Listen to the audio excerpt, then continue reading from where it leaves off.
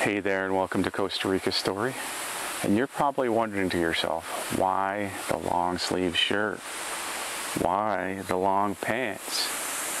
Well, the simple and quick answer is bugs, insects, mosquitoes, those kind of fun things. I'm not deep in the jungle, but I'm off the trails into the jungle just a little bit. And I'm standing by this giant Ceibo tree. I'm not sure if I'm saying it right or not. Ceibo, but this tree is humongous. I mean, this, even the camera can't do it justice, but yeah, there's ants falling out of the tree. So if you see me do that, that's why.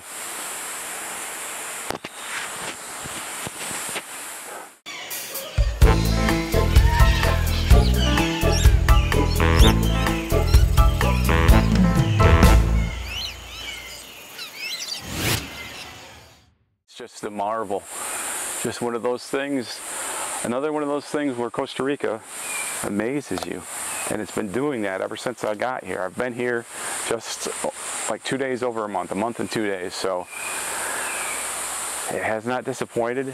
It's thrown several pleasant surprises, and I mean, and it's not all perfect. It's not a perfect situation ever, and I didn't expect it to be. But you take the good with the bad. I mean, it's a hot, humid climate, and I'm loving that part of it. But I don't like it when I have to go somewhere and I'm all sweaty, and I go through quite a few shirts a day. I don't have a washer and dryer, so I'm doing the laundry by hand. So that's kind of a pain in the butt. I've considered this first month really a training. It's training me for survival in Costa Rica a little bit. I'm not as timid about things as I was.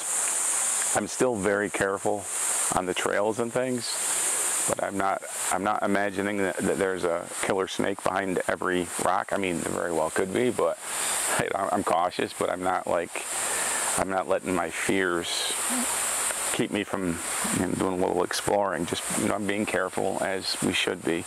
But I've done a lot of walking. I've established a good workout plan up the mountain. It's about a 6-mile round trip.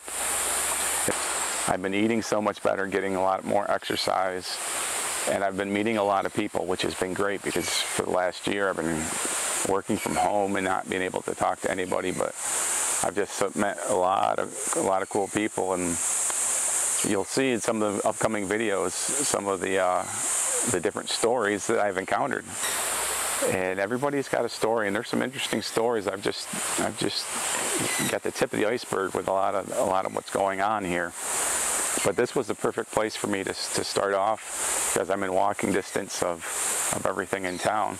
I would say I have a really good support network, and I'm very lucky to have the people that I've met so far. And I think it's real important when you go someplace new, the first people that you encounter are going to play a big role in where you go from there, because you meet that person, that they introduce you to another person, and you've got all these friends, and you start off with good quality friends, and it tends to produce more quality friends. And I can tell you that all the friends I have here are top quality, really great people. And expat, Tico, they're all people that would give you the shirt off their back, and you know who you are out there, so I'm thanking all of you. So when you're moving here, establish some friendships and relationships, because that's what it's all about.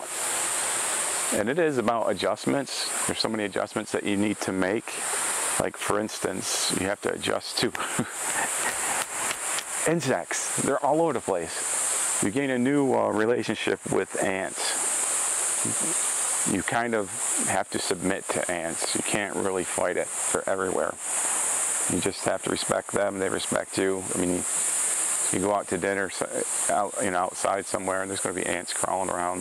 Maybe there'll be ants on your table. And like the other day, I had ants crawling on my little coffee saucer, and I was like, every time I put my cup down, I was trying not to crush any ants, because it's like, you kind of have this like yin and yang going on with nature, and you try to not disturb things as much as possible. I mean, it's going to happen.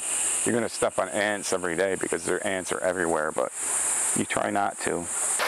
And Costa Rica has made it a lot easier for me to get into a better eating pattern. I mean, it's not perfect, but I'm no longer going to Dunkin' Donuts and getting what I used to call the Suicide Six, which was I get 6 jelly donuts and a cup of coffee and take it home, and I'd have that eaten by noontime. My Suicide Six now is my 6-mile hike up the mountain. Well, that's all I've got for right now. You can bet there will be more to come here on Costa Rica Story. That's a big tree. That's a big tree.